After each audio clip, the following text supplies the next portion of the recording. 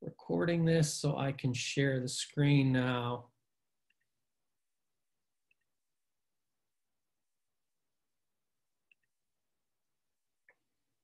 And there we go. So today, what I'm going to be talking about is the art and craft of Hubbard's Roycroft. Really, I want to focus in on the books. And I love the idea that Kateri had talked about last week with talking about the threads and the interconnectedness that she had with her encounter with John Ruskin. So I want to talk about some of the threads and interconnectedness that brought Elbert Hubbard to the place of creating these books and creating the Roycroft Press. And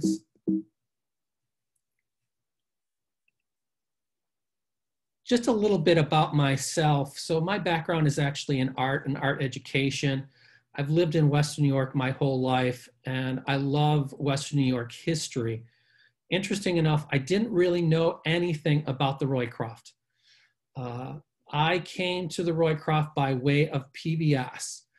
I worked for PBS for about 6 years, and one of the last projects I had worked on at the station was a documentary on Elbert Hubbard and the Roycrofters. And if anybody's interested in that program, just Google Elbert Hubbard and PBS, and you should be able to find it either as a whole program or in parts.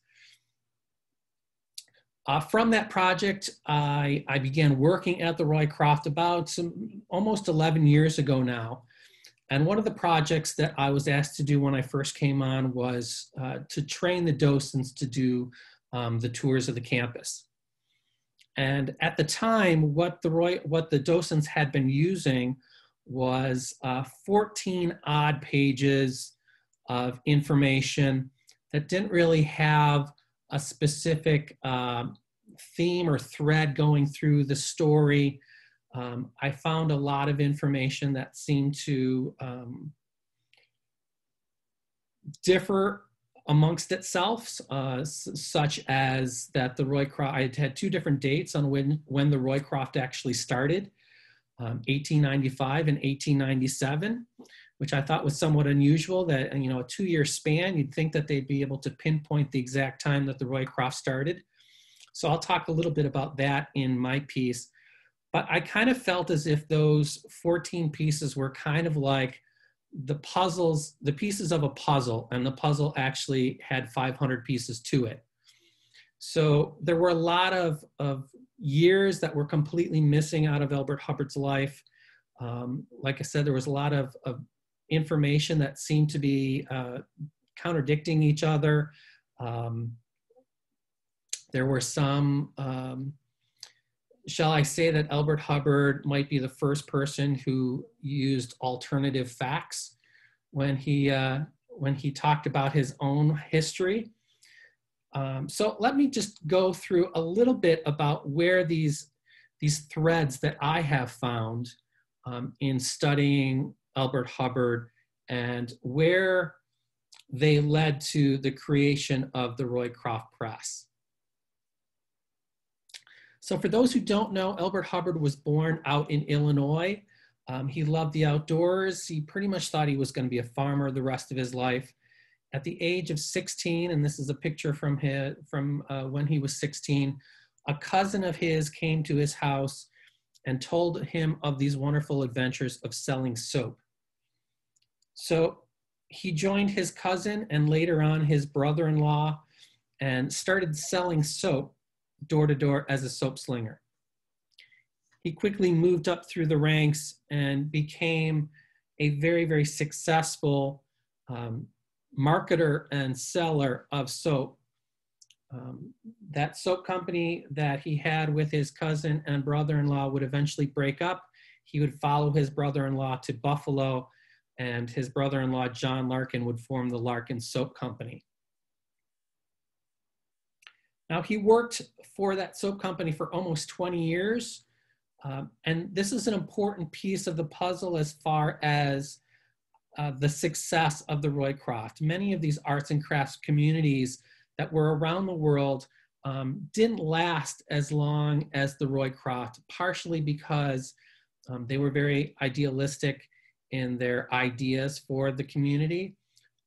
With Elbert Hubbard having that business background, I think he was able to sustain the shops much longer than many of these other organizations tried to do. He lived in Buffalo with his wife Bertha for a short time, but he'd eventually move out to East Aurora, mainly because East Aurora was a horse town, it still is, and he liked the rural lifestyle that he had missed from living in Illinois. He could still raise horses, but easily hop on the train and take him into Buffalo to continue to work for the soap company. While in East Aurora, and this is one of my absolutely favorite pictures of Elbert Hubbard sitting here reading a book with pencil in hand. One of the important things about Elbert when he was a soap slinger for Larkin is the idea that, especially in the 19th century, the idea of a traveling salesman had some stereotypical connotations to it. The idea of, having a girl in every town. When you weren't selling your products, you were probably out at a bar drinking or smoking or playing pool or gambling. Elbert was not like that at all. Whenever he wasn't selling, he was studying, he was reading, he was going to museums, he was going to lectures, he was going to libraries. And this is where he first finds John Ruskin. He also read Whitman, Thoreau, Emerson, the Transcendentalists. This is where he first gets these ideas on how to live a different life from what was happening in society at the time. He buys this house along with his wife on South Grove Street. This is where the rooms of the inn currently are. No longer exists, but it was a pretty large Victorian house at the time. And with his wife, they were very interested in education. And there were quite a few East Aurora intellectual groups that they ended up joining.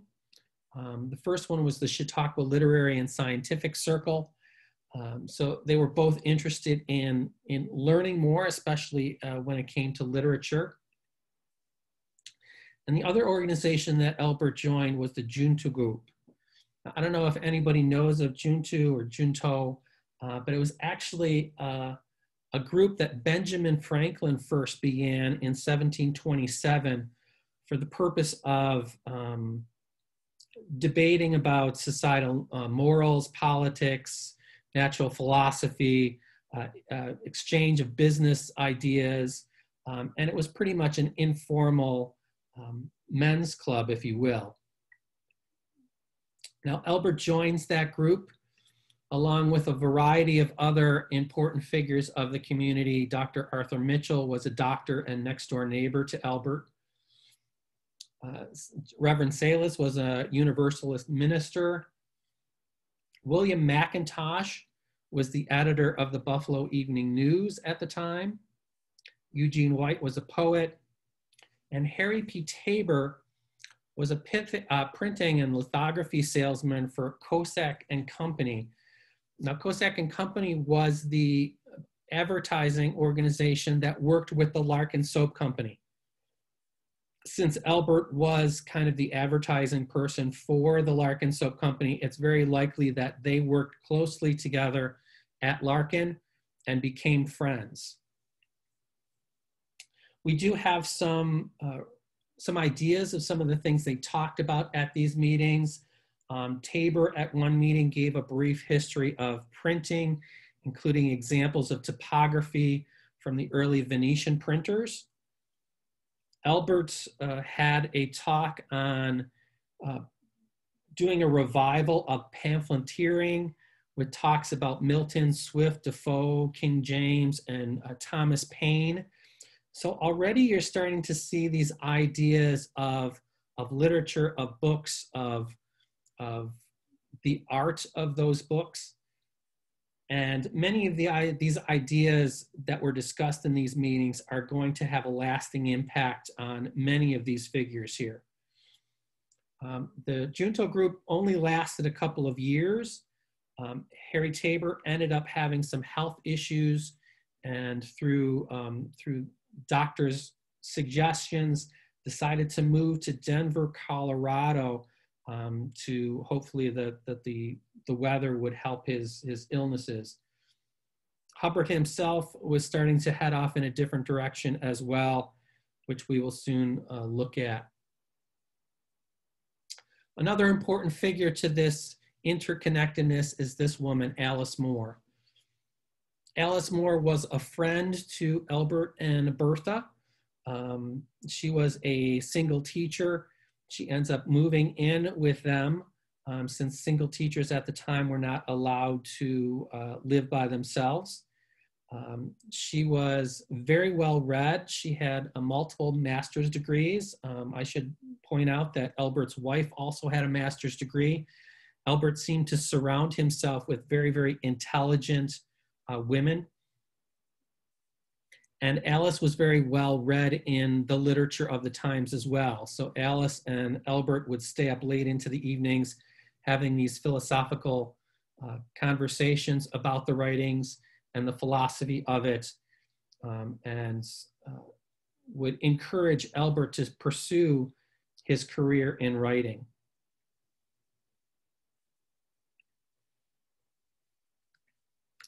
The next person that becomes a thread to this whole picture is Herbert Stuart Stone. Now, this is not a picture of Herbert Stuart Stone. This is actually his father, Melville Stone. Melville Stone was the person who founded the Chicago Daily News, and was very influential on his son's upbringing. He surrounded his son with many notable writers of the time. And this is a picture of Herbert Stone, who eventually would head off to Harvard to pursue a career in writing and publishing. Now, Stone ended up starting up his own publishing firm with a fellow classmate, a man by the name of Ingalls Stone, and they produced the publishing firm of Stone and Kimball. And in 1894, I should even say May of 1894, Stone comes up and starts publishing a small little pocket-sized magazine called the Chapbook. And the Chapbook was a way, it was almost like a catalog of the books that they were publishing through their publishing firm. Now, where we think we got where he got his title from, the Chapbook, was actually the 16th century. There were English peddlers that walked around Europe, and they were called chapmen. And they would have these little books in their bags and go around and sell them to the communities around Europe. And we think he kind of took off on that and started making this little chapbook. It was rather slim and small, only 32 pages. It was small, 4.5 inches by 6 inches, easily available to put in the pocket of your coat. And it quickly became a leading literary magazine and would have hundreds and hundreds of imitators.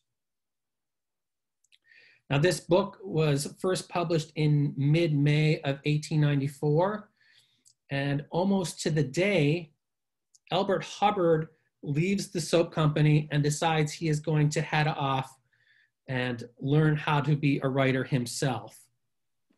So he ends up in Harvard as well and meets Herbert Stone, so they have a connection. Elbert ends up leaving college after only a semester and decides he's going to do somewhat of a grand tour of England.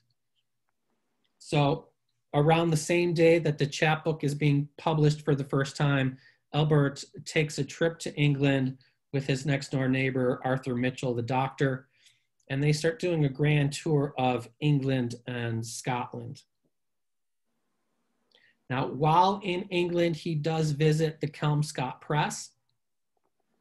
Now, a question arose earlier if he ever, about meeting John Ruskin and meeting William Morris.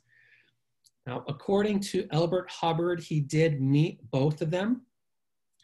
Now, the only evidence I have seen of that is the fact that Elbert Hubbard said he did.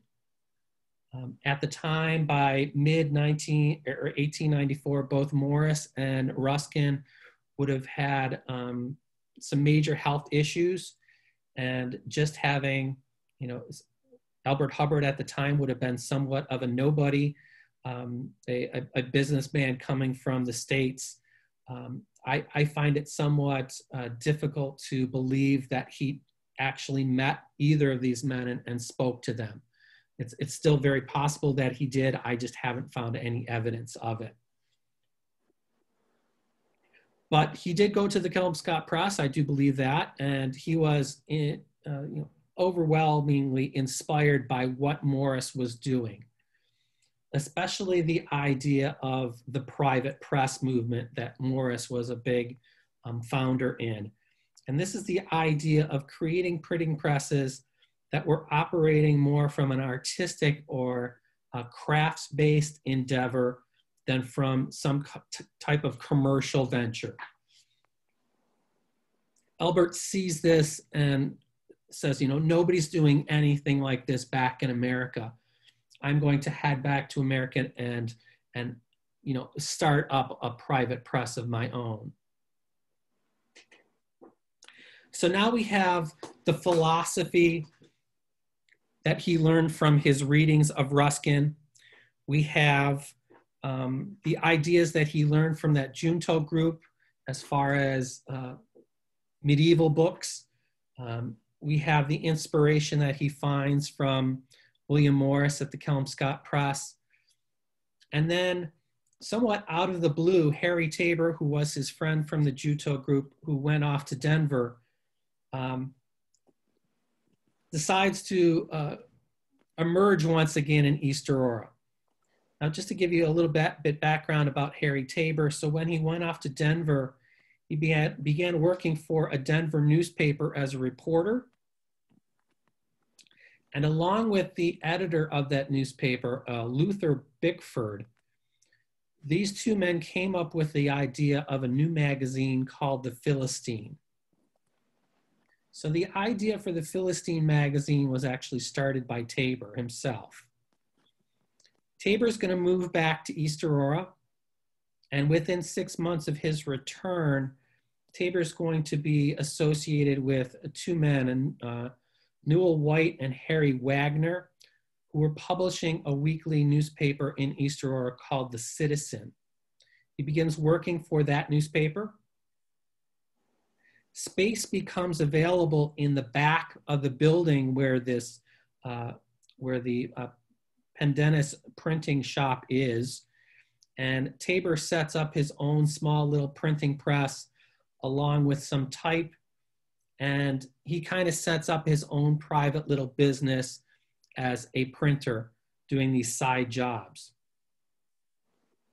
One of the first side jobs that Tabor picks up is to put into type some stories that Elbert Hubbard wrote while he was in England, which was his little journeys, these ideas of visiting somebody's house and having dinner with them and what they would talk about. Rick had talked about Elbert Hubbard's little journey to John Ruskin's house. He would have written another one to William Shakespeare's house. And Tabor would set these stories in type and print up a dozen or so copies of these stories, and only changing the name of the publisher that is written on the cover of it. Because Elbert was going to go off to New York City and to Chicago and try to find a publisher to get his little journeys printed. even to the point of Elbert Hubbard writing in his first full volume of his little journeys and giving full credit to Tabor. On the title page, he wrote to H.P. Tabor, on whose head be the blame for the existence of this book, having first suggested it and with his own hands set the first journey in type.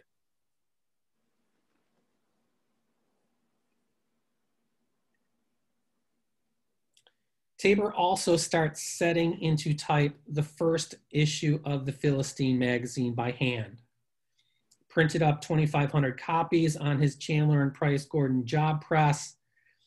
Volume 1 of the Philistine rolled out in June of 1895 in appearance, with the first issue very much resembling what the chapbook looked like. It was the exact same size, 4.5 by 6 inches, same number of pages, 32 pages, even had the same cream color on the first couple issues. Eventually, they will put a brown butchered paper on the cover instead. And as Rick had mentioned, the comment of this was the idea that their magazine had meat in it compared to what the chapbook was actually talking about. Now, this little printing company that Tabor started in the back room, he eventually will call the Roycroft Press. So when I mentioned earlier about these two different dates that I have found, 1895 and 1897. So 1895 is the date on which Harry Tabor started the Roycroft Press. 1897 we'll get to in just a short time. So as far as this first issue, Elbert Hubbard really didn't do too much in it. Tabor is the one who set it and was the editor. William McIntosh, who we had mentioned earlier from that Junto group, wrote the keynote in the leading article. And the only thing Elbert Hubbard really contributed to this issue was an excerpt from his William Morris Little Journeys. And that was really all. It was by the 4th issue in September that they started using that butcher brown paper that pretty much stays with the Philistine until its end. The printing business continued to grow. In September of 1895, the Pendennis Press ends up moving into the western portal of the building, next door to a barber shop right here on Main Street. You can see my cursor.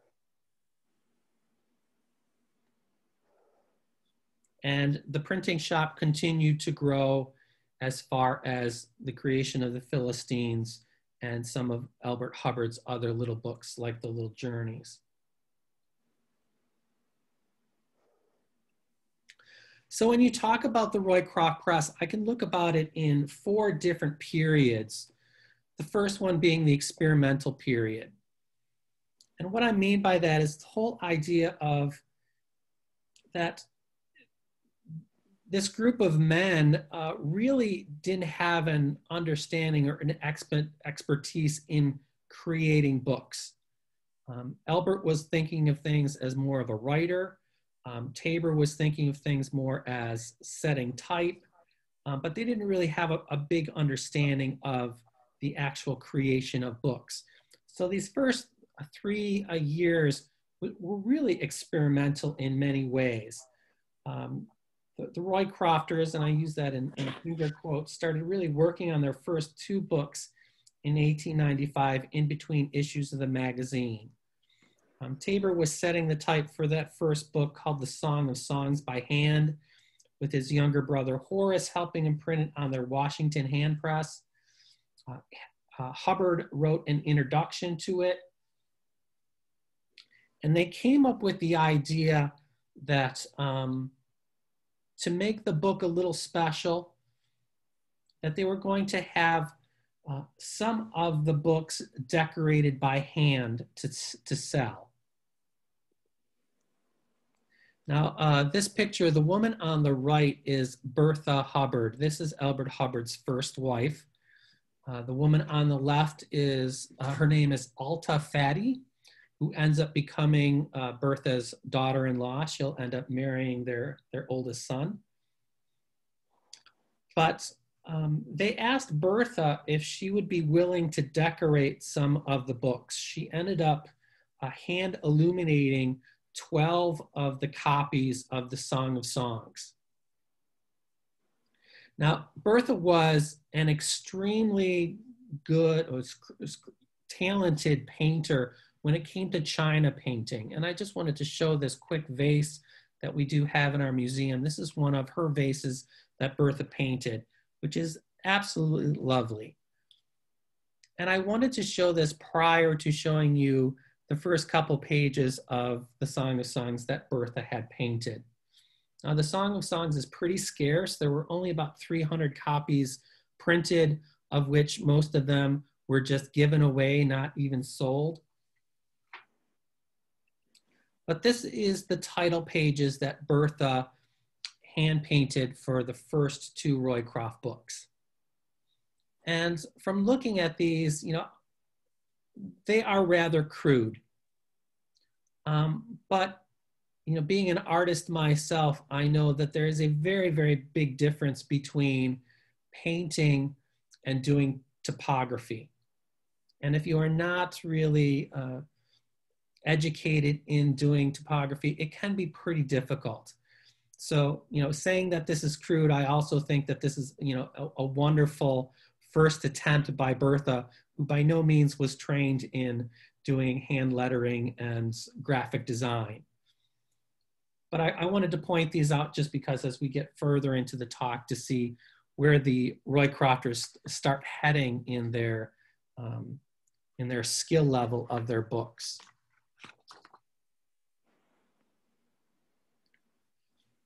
Now, Tabor had been putting quite a lot of money into this printing business. He started having some financial issues when it came to keeping the business going. And he approached Elbert to help him out with some of his outstanding bills. Now, Elbert had quite a nice nest egg that he had gotten after being with the Larkin Soap Company.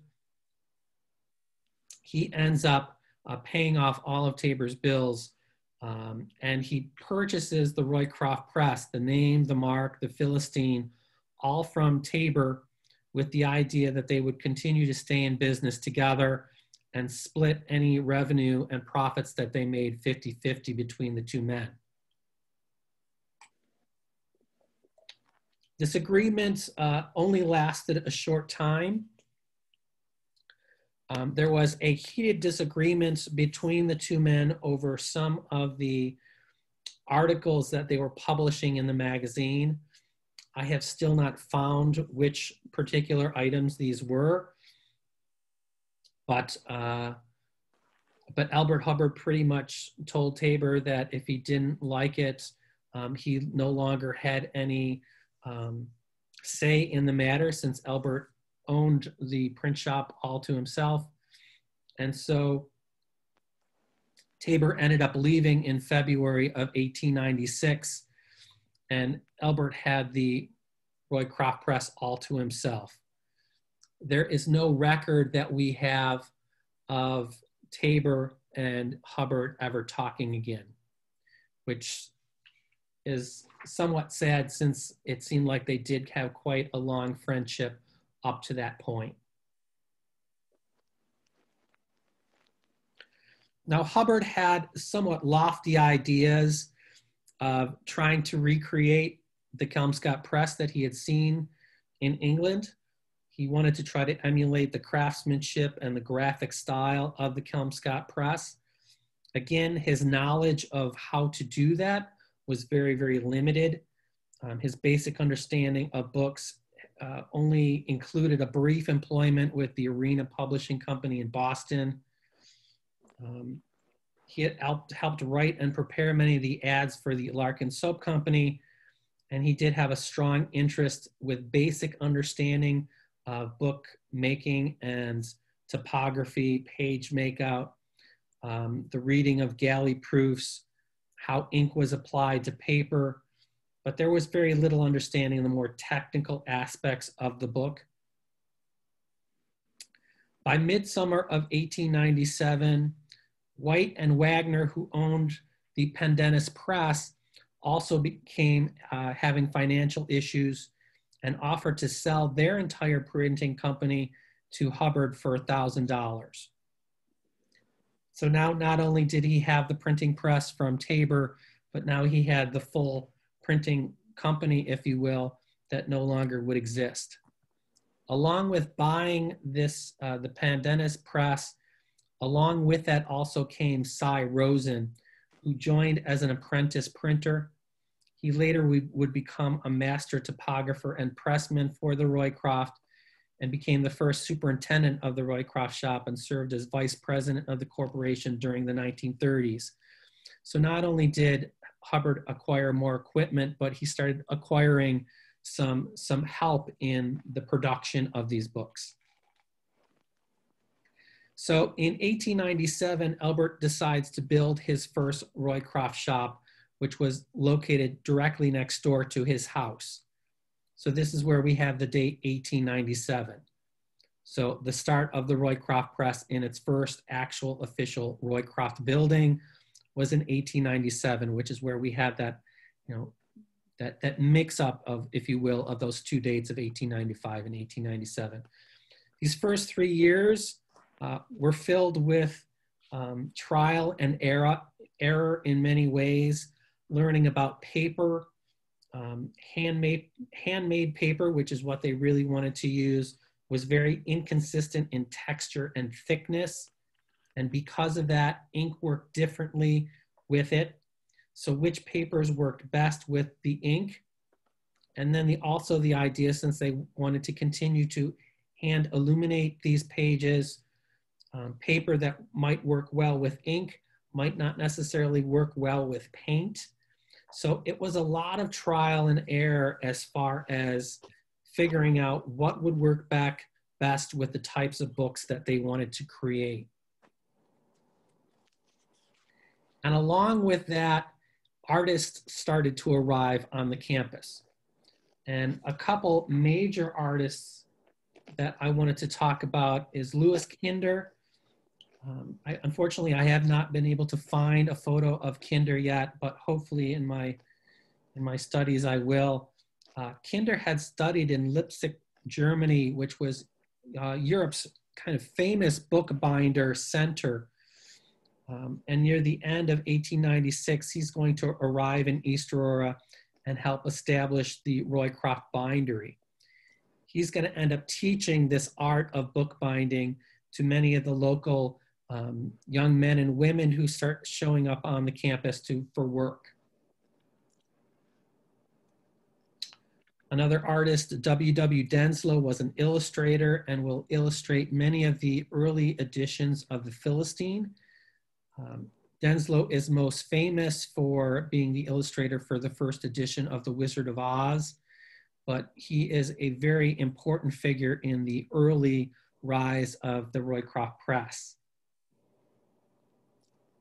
And the third figure that I'll talk about is Dard Hunter. Dard Hunter is somewhat of a Renaissance man in the sense of it seemed like whatever material or medium he worked in, he seemed to be able to just master it in no time at all. And he will be a very important figure in creating the Roycroft look, and we'll talk about that in a little bit. But all of these men, besides for adding their own talents to the Roycroft, they also were training the fellow employees, the young men and women who were coming in from the farms who wanted to find a new job in a different way. In the summer of 1898, a simple but significant 3-word sentence is going to appear in that issue, the June issue of the Philistine, and it simply read, "Chapbook dead." So the chapbook, which is kind of where they got the idea for the Philistine magazine, had created almost 200 imitators, and contemporaries. And by the summer of 1898, only 3 of those types of magazines would survive. Thomas Bird Mosner's Bibelette and Hubbard's own Philistine and Little Journey. So Hubbard kind of reveled in the idea that his magazine was still going, and his fellow classmates, Stone's chapbook, had kind of ended up going away. By the end of 1898, they had printed 15 books, twice as many as the previous 2 years. This trial and error period was evolving into a more relaxed and orderly mode of operation at the Roycroft Press. And it's a good thing that things were starting to run more efficiently, because for those who don't know, by the end of 1898, they are going to have a major boom in the industry itself. So the second phase I want to talk about is the mature period. So this is 1899 to 1907. This period is really where you will find many of the Roycrofters' finest books being produced. And part of this is because of the artists that are working here, but also because of the boom in the organization. And that is the March 1899 issue of the Philistine produces a small little story called A Message to Garcia, which, as Rick was talking about earlier, as we would say today, it went viral. It becomes the 3rd largest selling book at the time, behind only the Bible and the dictionary. It ends up being translated into 37 languages. It's made into 2 different movies, one silent and one talkie, and it pretty much creates notoriety for Elbert Hubbard overnight. Besides for increasing the income coming in, other benefits for the notoriety of Hubbard is that he becomes a hot ticket on the lecture circuit. So he starts traveling around the country speaking, and he never would miss an opportunity to sell his Roycroft shop. So it becomes a boom. He starts to expand the print shop. The initial print shop room was this building right here, which, as Rick was talking, is now the lounge of the inn. And then he builds the tower behind it. The tower is very symbolic in many ways. Rick was mentioning the Ruskin room, but very symbolically, the upper floor is the Ruskin room. Right below the Ruskin room is what's known as the Morris room. Below the Morris room was where Elbert Hubbard had his own private library, which he opened up to all of his guests and his workers. And then in the basement underneath the library was where the printing presses were. So very symbolically, you have this flow from the ideas of Ruskin being manifested in the work of Morris, being found in the books that Elbert read and studied, to be then reproduced by Hubbard himself in the printing shop down below. He expanded the print shop once again to the south, adding a whole nother wing. And this just gives you some ideas of the Roycroft Press continuing expanding. This is what, again, for those who have been at the Roycroft Inn, this is what is now Hubbard Hall.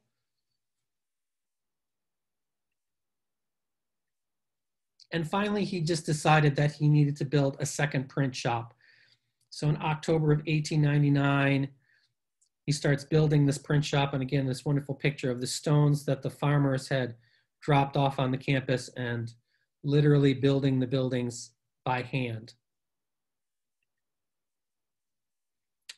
The second print shop would be the largest building on the campus, 24,000 square feet.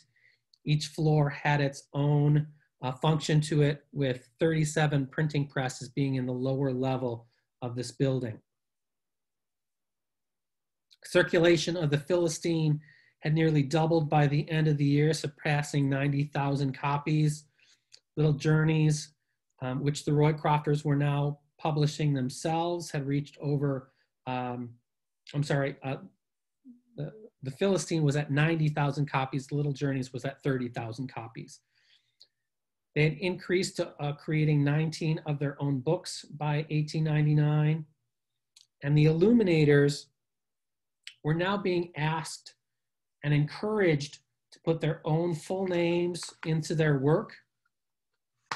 Into the title pages, they began listing the artists who designed the ornamentation of the books, the pressmen, the binders, all incentives for the individuals to excel and do great work. And I think this is really important when I think back on Jim's talk, that very first talk when we were looking at the cathedrals of the medieval times and how you had these workers, creating their own sculptures on the facades of these churches. The same thing is kind of happening at the Roycroft as far as their books. These women, the illuminators, the pressmen, were all kind of given their own freedom on what they were creating as far as their paintings and their designs. And here's one of the title pages from the Little Journeys book that was hand illumined. And if you look back or think about those first pages that Bertha had created that were somewhat rudimentary, you now have these artists creating these very beautifully hand-painted title pages. Now, looking at these, you can see that they're pretty much copying what Morris was doing at the Kelmscott Press, which is fine, but they haven't really discovered their own individual identity yet. But some of these title pages are absolutely beautiful, and you can see that the different designs really highlight the individuality that these artists had in creating these pages.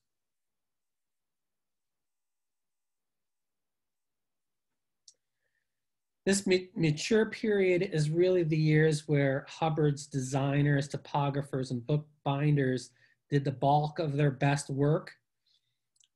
W.W. Denslow will eventually conclude his short Roycroft career in 1900. Art director Samuel Warner would reach his artistic peak. Louis Kinder is going to create his most exquisite bindery work. But this truly is a working arts and crafts community by this time. And these many different scenes of the typesetting floor of the second print shop,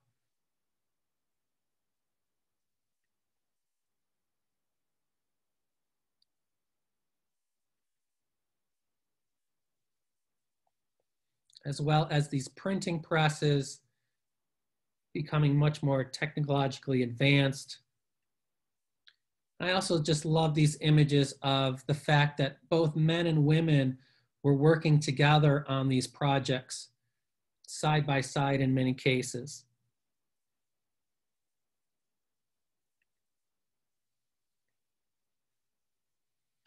Now I want to talk quickly about Dard Hunter. So Dard Hunter's influence on the Roycrofts cannot be understated. He created these wonderfully masterful graphic and book designs from 1905 to 1907, and really kind of creates this Roycroft identity.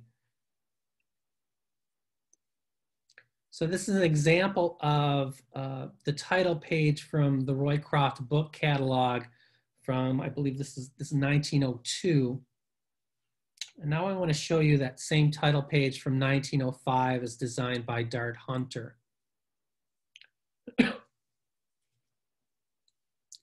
Very, very different. You can see that the one on the left really has that William Morris-like idea to it, where Dard Hunter is picking up ideas from the Viennese secessionists, Art Nouveau, becoming much more stylized, working with a more flowing typography. And it really brings a whole new look to what the Roycroft aesthetic is. And again, if you look at what is, a somewhat simple design for the Philistine cover, and this is one of Dart Hunter's first designs. Now, this wasn't for the Roycroft. This was actually for a brochure for his brother, who was a magician and traveling around on the lecture circuit. But you can see some very interesting designs that will eventually end up in Roycroft designs. His use of leaf and tulip embellishments, the borders accented with stylized stems and red buds that frame the title. These are all going to be elements that he's going to bring into the Roycroft. So this is some of the back covers that Hunter designs for the Philistine, which is very different from what the front cover will look like. But he starts using these wonderful stylized borders with appearance of what is known as the Hunter rose, this square stylized rose image that will be found around the campus from then on.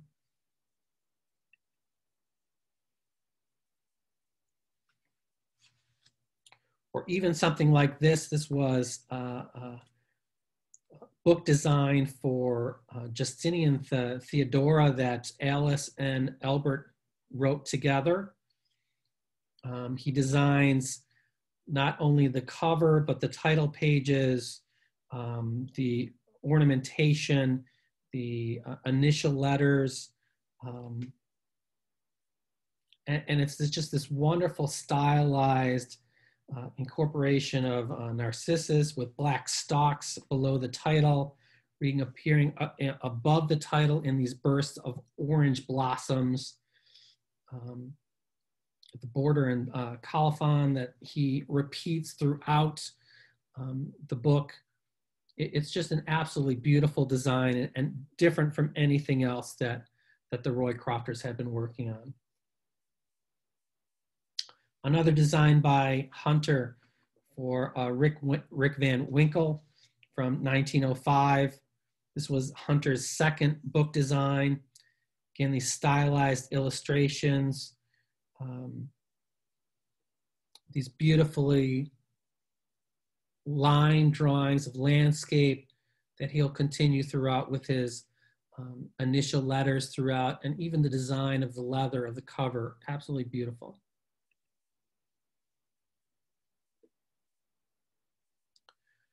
A redesign of the Little Journeys covers. Again, it's interesting how he can completely go from a flowing curvilinear design similar to maybe what Morris was doing to this very geometric design that he's learning from the Viennese secessionists.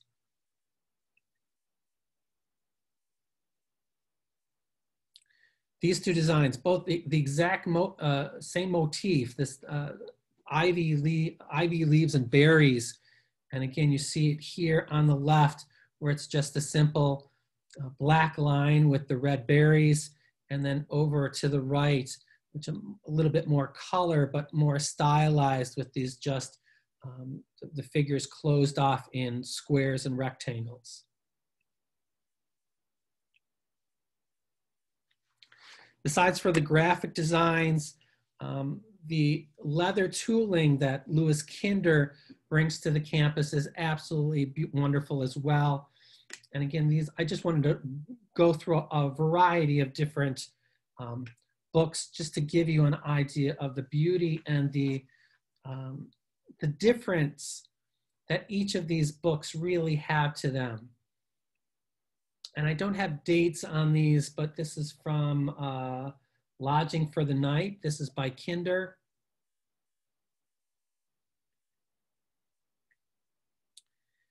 This is designed by Dart Hunter, but the leather was by Lorenzo Schwartz.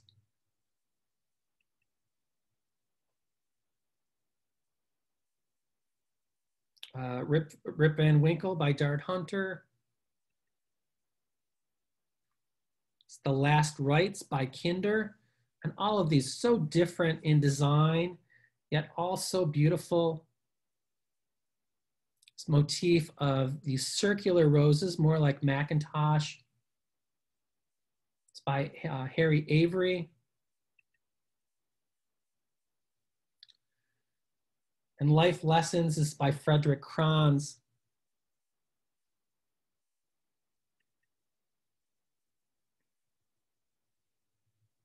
Just a series of all these different designs, absolutely beautiful. And I can't imagine there was a Roycroft club in which people could sign up for and automatically would receive the next book that was published. And I can't imagine, what the joy would be like to receive one of these books in the mail and just have this wonderful design being seen.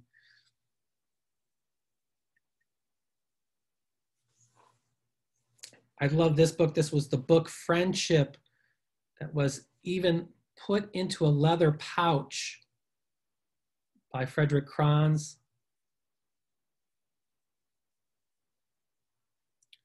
Some gold gilding in there as well.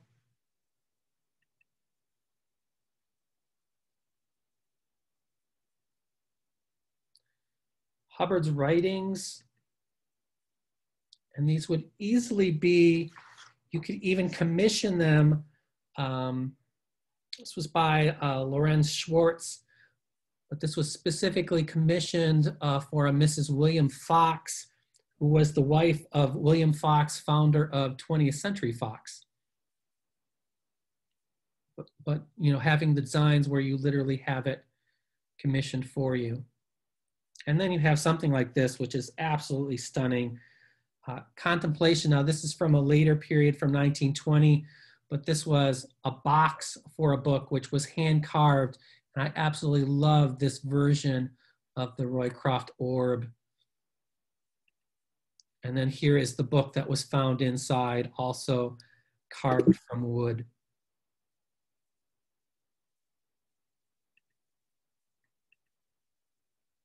This is the back of that same book.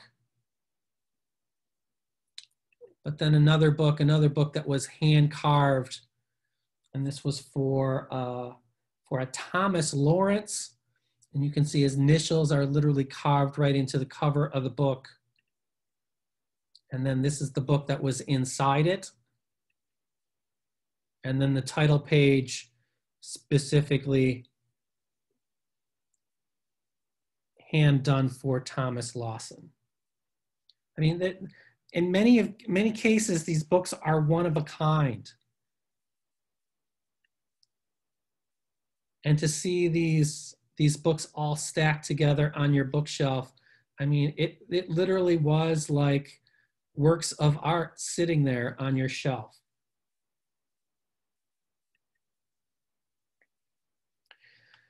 Now, from the mature period, you are going to have a slow decline away from handcrafted and elaborately illuminated books.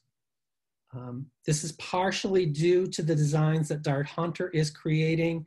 His multicolored graphics were cleverly designed to simulate the appearance of hand-illuminated art without imposing too much on the pressman.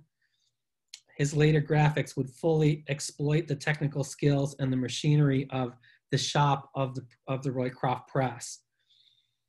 So by the end of 1907, you have quite a lot of changes happening at the Roycroft, both personally and professionally.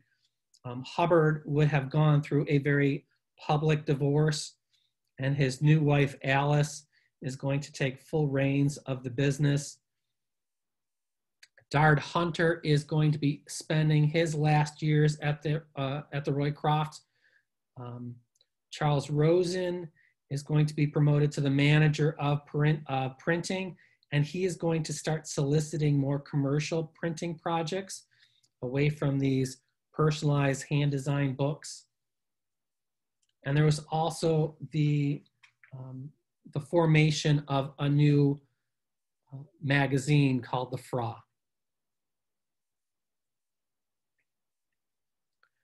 The Frau was a much larger magazine, 9 inches by 14 inches, mainly to be able to take on many of the businesses that were already developing ads for other magazines of a larger size. Hand illumination is pretty much all going to vanish altogether, mainly due to it being time consuming and costly. Hubbard is going to start diversifying his business that is going to distract from the clear focus of printing. They start getting into furniture design, which Rick had mentioned earlier. They had 1 chair produced in 1899. By 1908, they now have a catalog, a 48-page catalog showing all of their furniture. They all start getting into more leather goods and copper goods. And this really starts taking away from that main focus of printing that they had earlier. They start getting larger printing equipment. This 2-color press, almost the size of a truck. It starts becoming more automated and semi-automated machinery. So they're starting to get more and more away from this handcrafted design. They start getting folding machines, trimming machines. And it also starts becoming apparent that it is more cost effective to print a book written by someone else or to reprint your own books than for Hubbard to continue to write his own books himself, which could take months to do.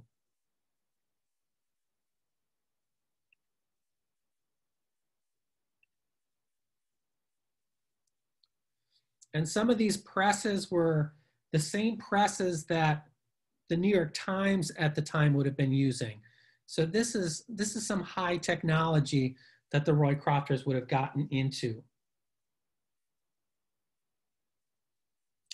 And to compare the mature period to the expansion period, it's only the difference of about 1 year. So they both last approximately 9 years, but where the mature period saw over 60 new titles made, the expansion period saw only 17 new titles made. So they were getting into more of a business of a print shop for others than in their own creation. And the expansion period is really going to end in 1915 with the death of Elbert Hubbard aboard the Lusitania. Now, one interesting little element that I discovered about Elbert Hubbard's demise on the Lusitania is that another of the passengers on board the ship was Herbert Stuart Stone, the man who was his classmate and had started the chapbook that kind of sent off this idea of these small publishing magazines. So the Philistine and the chapbook kind of took their last little journey together, with both of these men having their demise aboard the sinking of the ship. And finally, the post-Hubbard era, that would really be the post-Elbert Hubbard era. So his son, Bert, ends up taking over the shop.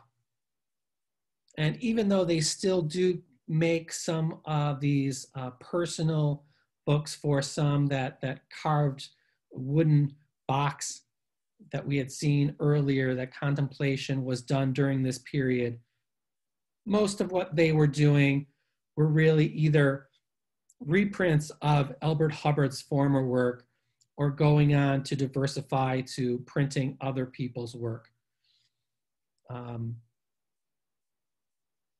The Great Depression is really going to have a major effect on the organization, as it does on many. I also thought I would do just a quick little look into if the Spanish flu had any impact on the Roycroft, and it did have quite a bit of effect on the printing. So in 1917, there were 24 published books made at that time. In 1918, when the flu hits, they only did 7 published books, four of which were reprints of older titles, including Hubbard's Message to Garcia and Alice's American Bible. The flu is going to continue in 1919.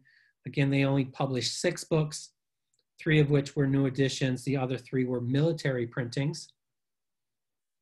And then with the recovery from the flu in 1920, the Roycrofters are now publishing 14 books again. So needless to say, the pandemic really had an effect on the Roycroft back 100 years ago as well.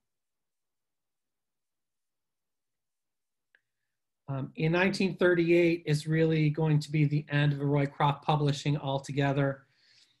Bert Hubbard is going to sell the printing shop to a Samuel Guard, who was running a printing shop as well, buys the shop and tries to run it, but within a few years, the Guard company could not last any longer. And in 1941, the campus goes through bankruptcy. And I'll just end here on this last. This was writing by Bert in 1942. Just now, for perhaps another month or 2, I'm doing a job I never expected I would have to do, namely acting as trustee under the court in the liquidation of Roycroft. The Guard company, which bought the plant in 1939, made a miserable failure of its operation and are thoroughly bankrupt. The court had ordered that everything be sold for the benefit of creditors. When that job is done, Roycroft as an institution will have gone into oblivion. It did go into oblivion, but not completely. I'm happy to say that, we continue to work on continuing the idea of Roycroft, and we will learn next week more about how the Roycroft press is coming back with some of the original printing presses, and we hope to have a fully functioning 19th century printing press working on the campus again within the next year or 2. And I hope you enjoyed my quick walk down the lane of at least the Roycroft press as far as their books and the threads that interconnected Elbert Hubbard into creating the Roycroft press. Don't know if anybody has any quick questions. I'll try to see. Thank you. Any thoughts, Alan, as to where the Roycroft or the Art Nouveau influence on lettering and images were coming from? You notice the influence of Charles Mackintosh in some of the designs, and maybe that just some Scottish spectacles. Okay, so a few of the Roycrofters at the time that Dard Hunter arrives, including Kinder, had subscriptions to the European magazines at the time that were bringing these ideas of Art Nouveau and Art Deco to the scene. Dard Hunter is eventually going to have his honeymoon in Vienna, and they were supposed to stay there for 2 weeks. They ended up staying for 6 months. So needless to say, him and his wife truly enjoyed Vienna and brought back many of these Nouveau and secessionist ideas back to the campus. And like I said, it wasn't just Hunter. Some of these other artists on the campus were very interested in the designs that were coming out of Europe. Alan, yes. It's Jim. I have what I believe is a quick question, and I want to say a little bit more about Hubbard's so-called visit to Ruskin. Yes. Yes, okay. So the question is, I don't think I've heard it in the presentations, but I'm sure people are interested. Why was the name Roycroft chosen? What was the impetus for that? Sure, so I'll give you Elbert Hubbard's answer, and then I'll give you the truth. Okay.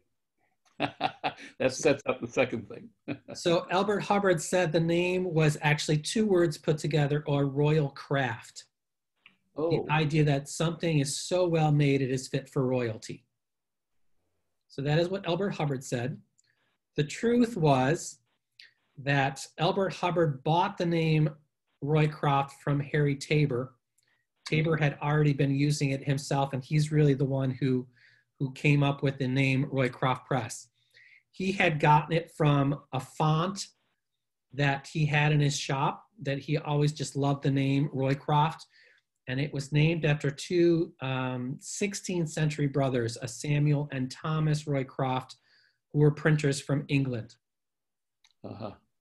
And that Roycroft family still exists. About a year or two ago, we had family members who were descendants of Samuel and Thomas Roycroft come to the campus and visit with us. So that is still in existence.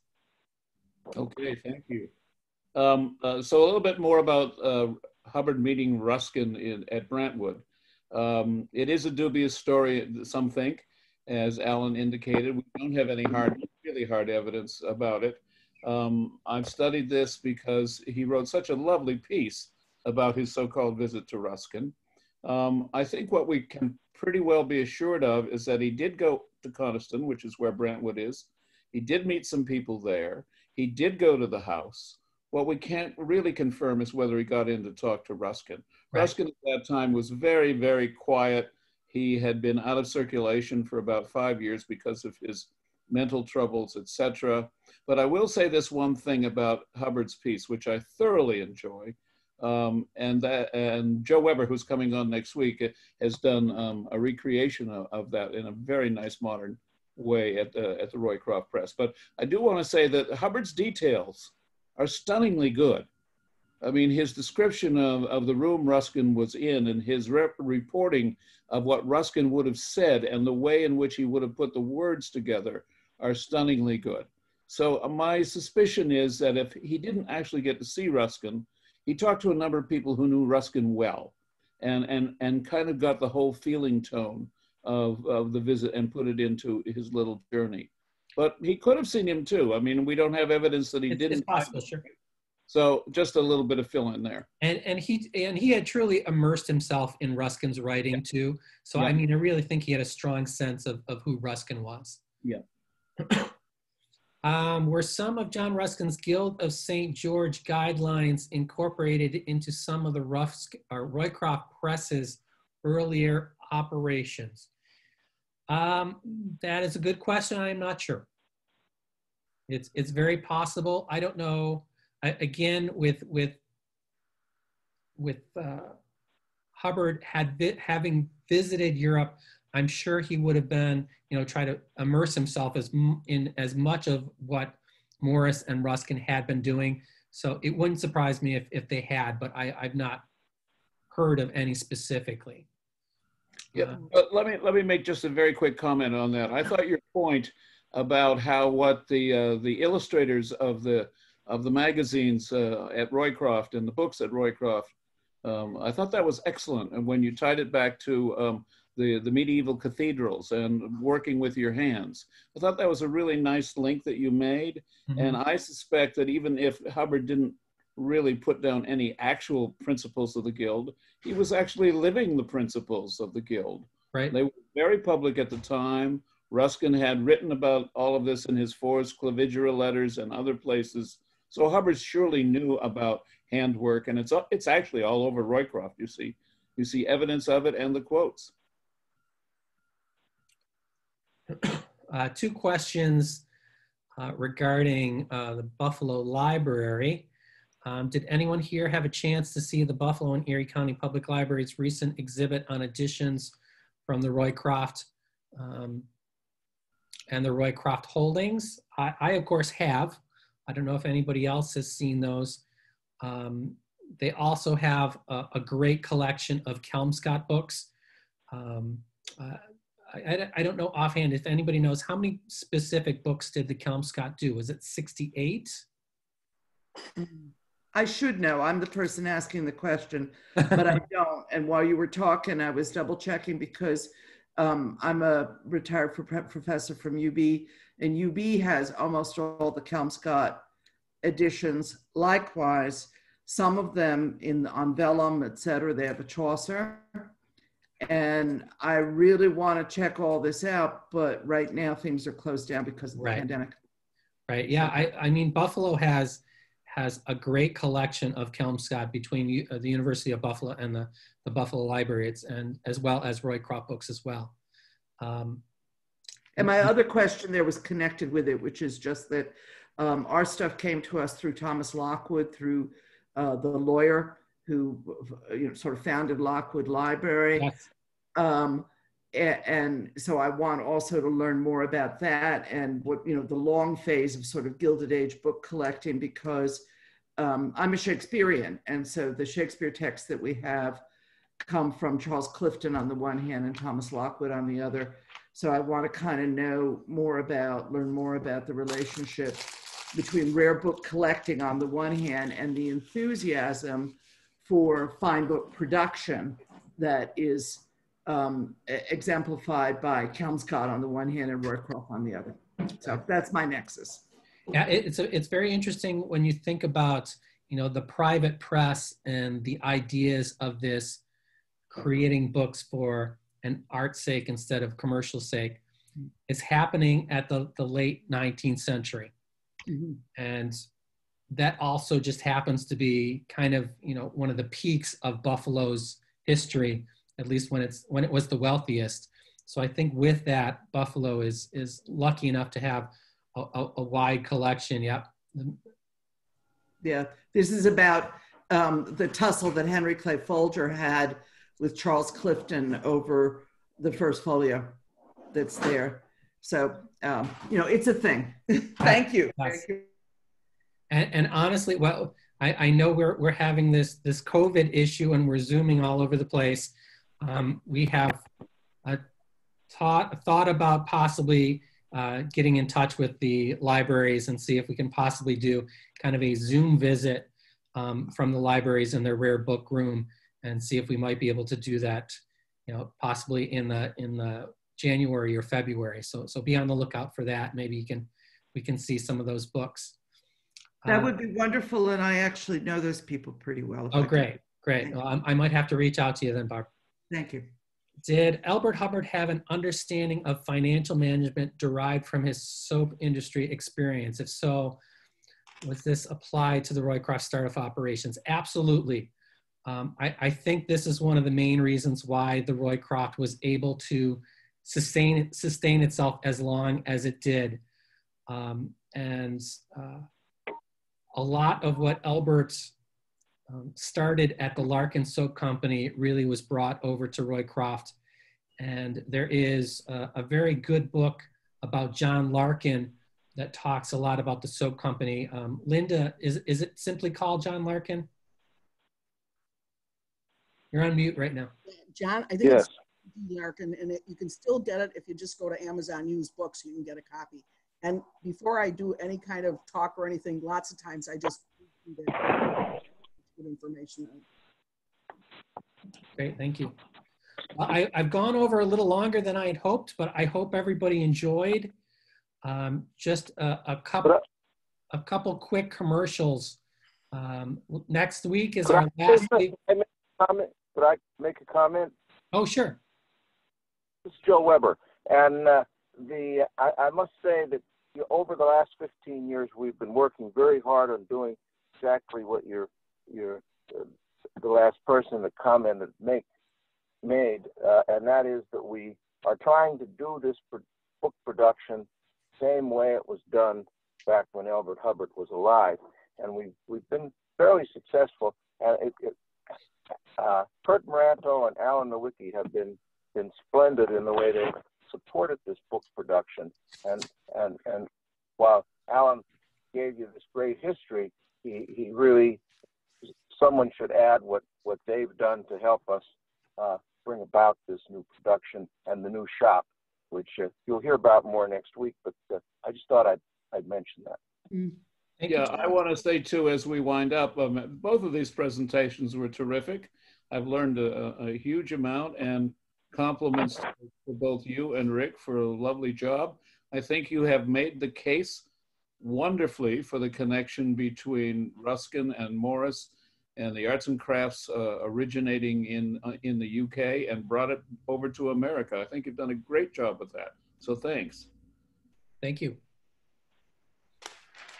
And just one last commercial then. I know I included it in the last email, but if you are enjoying these talks, the conference is ending next week, but the Roycroft is having their fall history course starting up in November.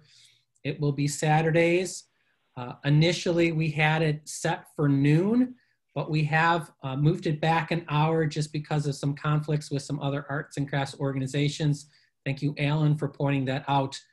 So, so our talks will begin at 11 a.m., just like the conference has been.